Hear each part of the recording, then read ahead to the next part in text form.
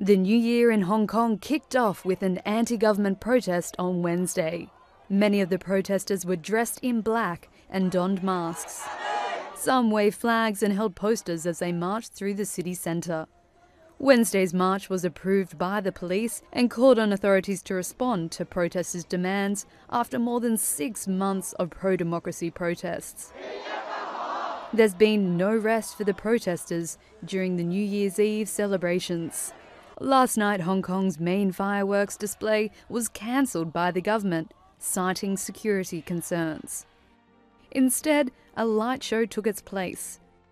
A throng of protesters joined arms and then formed a human chain, and a group waved flags along the waterfront, chanting, "Liberate Hong Kong, 5 demands, not one less." The song references their calls for the release of protesters still behind bars and an independent inquiry into alleged police brutality. I think it's a very important day that in the new year we'll also fight for democracy and freedom, and we will never forget those who sacrificed their future and their lives.